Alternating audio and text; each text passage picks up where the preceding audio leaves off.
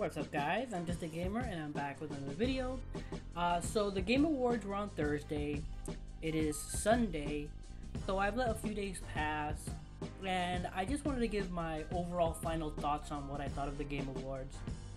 And I already basically said at the end that I truly do believe this was the best Game Awards that there's been in, I don't know, a long time.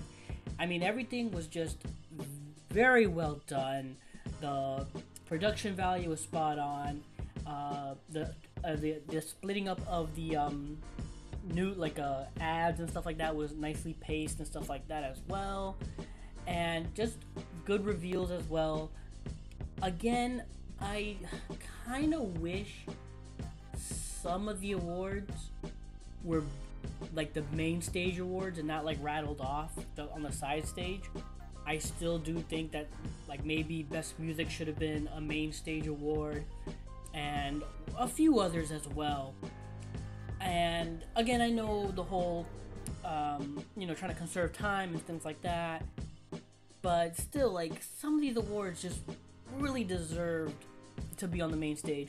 One in particular I am thankful they did put on the main stage is Best Audio Design, which Hi-Fi Rush won.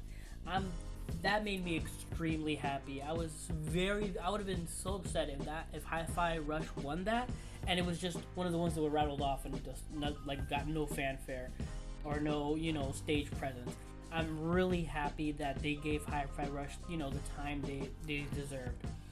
And I keep saying time, but the one criticism I have, and I've actually seen of other people echo it, is just like the time for speeches was way too short, man. I mean, they would literally get a sentence in, 2 sentences in, and the music was started. You're like, dude, they just started. They just got up on stage. Chill. At least give them a, like, I just felt like they rushed them way too fast. I mean, obviously this was a big jab at what Chris Judge did, his 8-minute speech and all that from last year, and they didn't want to repeat that and stuff like that. But still, man, like, these people literally got like 2 words in before the music was started, trying to rush them off, and it's just like, Jesus. Especially when, like, I forget which developer it was, but they were talking about how one of their own had passed away, and like, they're showing like the reaction of the rest of the developers in the chairs, and some of them are like tearing up, and then the music starts kicking in, and you're just like, dude, give them at least 2-3 minutes to like get a few words in. Holy shit balls. That is the one stickling point that I had, and I've seen other people echo it as well, that they were just rushing that wait. I mean, if it's that bad, hey Jeff, you don't need to be on screen that much. You can have the announcer lady say, "Hey, we'll be back with the more Game Awards after these." You can have her wrapping it up instead of Jeff coming out and saying some stuff of wrapping it up. Like, if it's that bad, because it was just kind of like, damn, man, give them the break. Give them a moment to take it in and appreciate the award you're giving them. But again, that's like my main criticism that I have. Everything else about the awards I think was actually super good. Obviously, security was extremely well done. Thanks God for that. I do not want a repeat of last year and the year before that. It was just so heartbreaking. Just Jeff said it best, that it was so disappointing to have those people do that. It was just, oh my god. So this year then, like, security being tight and on point, I was really happy. They did a really good job. Again, I loved the production and the theater design of the Peacock Theater. I thought it was fantastic. And once again, I thought everything they showed premiere-wise or world premiere-wise was really good. Which, again, I was like, why did they keep saying world premiere? Jeff came out on a tweet saying he wants to not say world premieres anymore.